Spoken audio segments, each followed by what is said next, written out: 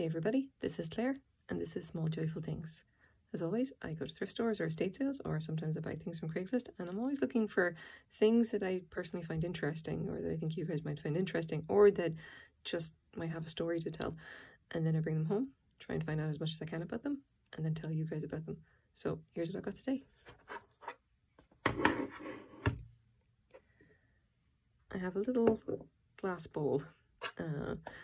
Very, very small, I have to say, and handling it, I'm afraid, is another case where it's just unpleasant to actually hold, but in this case it's not actually its fault. This is a little bowl that I bought in a thrift store for 80 cents. I'd seen it in the same thrift store several times, and I'd always been kind of interested by it. I thought it was a very interesting little thing, and it was very kind of, I don't know, just really, really fascinating. There's something kind of compelling about it. I had a feeling that it had a story. It's just that I wasn't sure I'd be able to figure it out. I could tell as soon as I got it, though, however, that it's been incredibly badly damaged. You can just about see from the surface here, that's just basically something embedded in the glass. I don't even know there. This has been through a dishwasher a lot, and it's been absolutely shredded from the dishwasher. Like, I eventually decided to buy it because I thought, if nothing else, I would like to be able to show someone, like to show you all, an example of glass that has been so heavily damaged by a dishwasher it's been made almost worthless. So before I do that, it is just 4 3/4 inches across and about 1 1/4 inches high, or 1 3/4 inches high. It's quite a small little thing. Again, my hands are tiny. So dishwasher damage. Okay, this is actually crystal, and not only that, but it's actually cut crystal as well, as far as I can tell. All of those cuts were done like on a cutting wheel. This is not pressed glass. This is actually good stuff, and it is lead crystal, I believe. And the problem is that, like, lead crystal should never ever be put into the dishwasher. Now you can see on the surface that it has this very faint iridescence. It may not show up very well. You can see a little bit right there. A very faint iridescence or whatever. That is not natural. It's not something that should actually show up for the crystal itself. That is a result of it going through the dishwasher a million times. It's kind of probably hard to see on the camera, but you can probably see here. There is so much damage.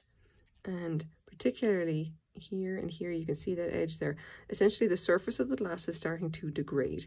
It has been now so badly deteriorated by the dishwasher detergent. Bearing in mind as well, dishwasher detergent, if you actually put it in, is a fair bit harsher than your average dish soap.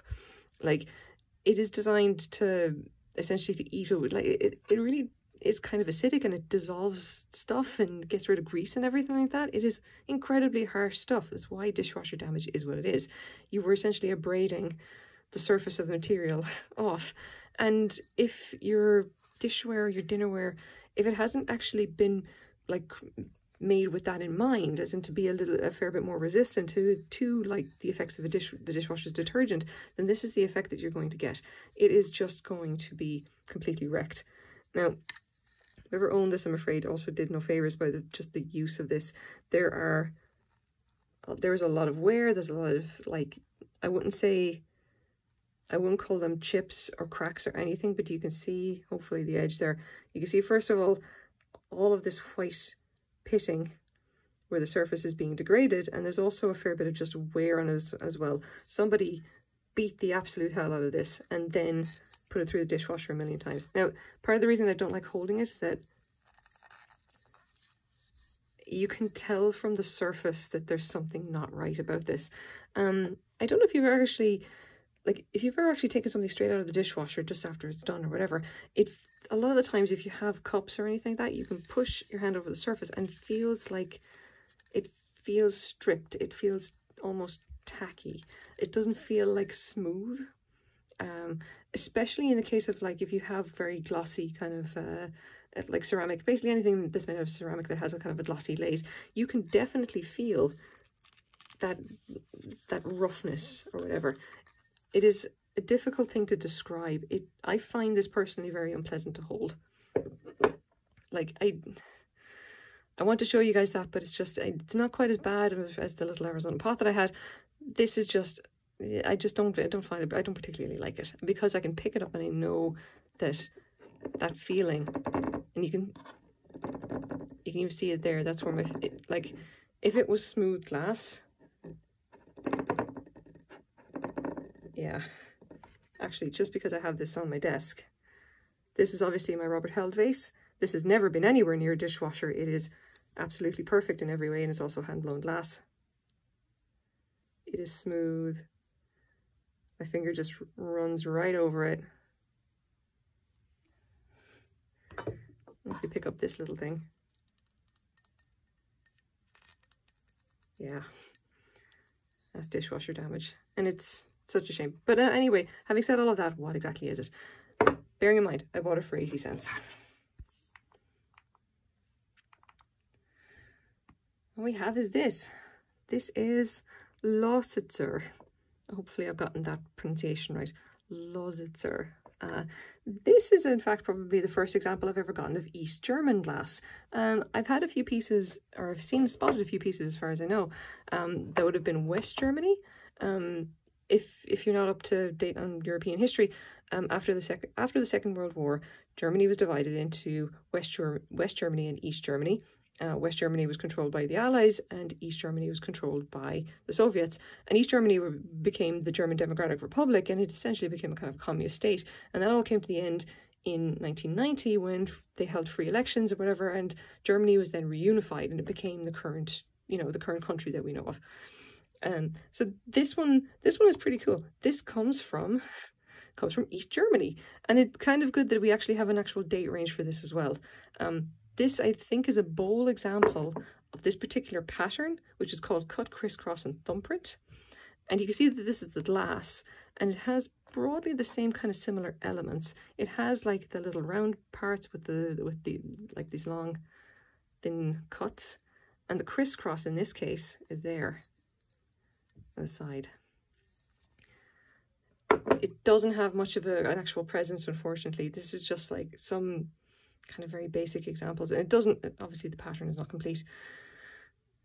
If we go back and just take a look at Lausitzer in general, it has some quite nice stuff, a lot of cut crystal, good quality, I have to say. Unfortunately, there's just not enough to go on. It doesn't have enough patterns, and yeah, we don't really have any of the candidates I think that would be quite, to kind of identify what this particular pattern is. That's essentially just my best guess. But how do we know what this is, or do we know anything more about this? And happily, we have this. This is a site called Kitty. I translated this from what as far as I know must be Thai. I'm not 100% sure. I'll have to actually go and look that up. And this is someone who is selling a vintage rare crystal cup of the brand Lausitzer Black Crystal from East Germany. And the nice thing about this, obviously, is that not only do we have pictures of the bowl itself, which, absent the damage, matches what we've got here. Come on. We've also got the pictures of the sticker, which is what I was looking at, this specifically.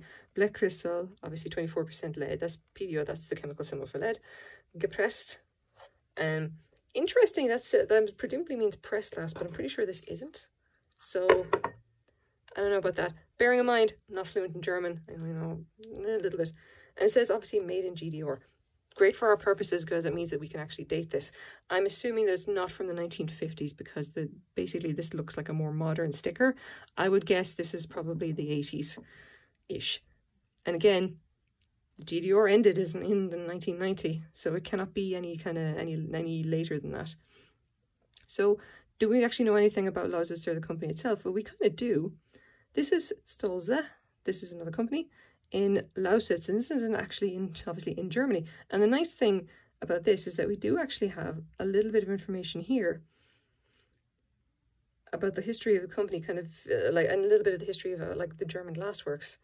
And it says here, until the German reunification, the Lausitzer Glaswerke was the largest glasswork in the former GDR and the employer for up to 4,000 people.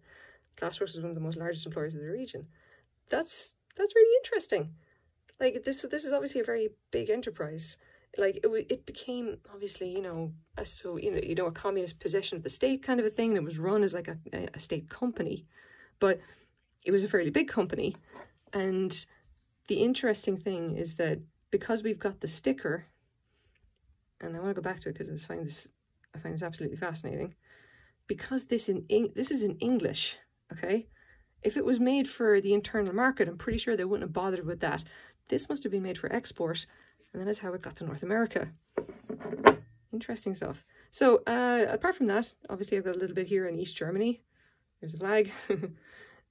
Unofficially East Germany, officially the German Democratic Republic, and you know the history then of the Cold War, the US versus the Soviets, all that stuff. Honestly, I'm not sure how interesting it is, but I will leave a link down in the description if you really want to go read about it. So here we go. Interesting little curio. I'm afraid that it's just going to go back to the thrift store because I really can't do anything else with it. Again, I only bought it for 80 cents, but the sad fact is that something that is this badly damaged by a dishwasher is essentially worthless. I did actually, for what it's worth, I did actually go look up people actually collecting Lausitzer, and this is in the last 90 days. There are 28 results. The finer pieces are definitely being collected. These lovely cut glass wine glasses are definitely seem to be popular. There's one for there's a couple of sets up there though. I think you can go for maybe, yeah, there we go. Lausitzer crystal cut to clear, footed amethyst hock wine glass, and 24% lead, obviously. So the nice stuff definitely does sell. I think it is, you'd either have to identify it as being Lausitzer or actually have a sticker on it. That one is particularly nice, I have to say. Vintage, obviously, cut to clear cranberry, and obviously intact for quite nice money, 181 Canadian. But yeah, I've seen a lot of these glasses coming up. Quite nice. But as for this little bowl, no, this I'm afraid that this is it. Yeah, it will probably be going back to the thrift store. Hopefully someone will actually find a use for it, or maybe they just like the kind of the style. I really hope that it doesn't get run through a dishwasher again. Yeah, I will not be able to keep it around. That tackiness, that destruction of the surface, it's too unpleasant. I really don't like it. So here we go. It's still kind of interesting, and I think it's it's kind of good just to recognize that this is what severe dishwasher damage actually does look like. So this is my small joyful thing for the day. Thank you very much for watching. Bye bye.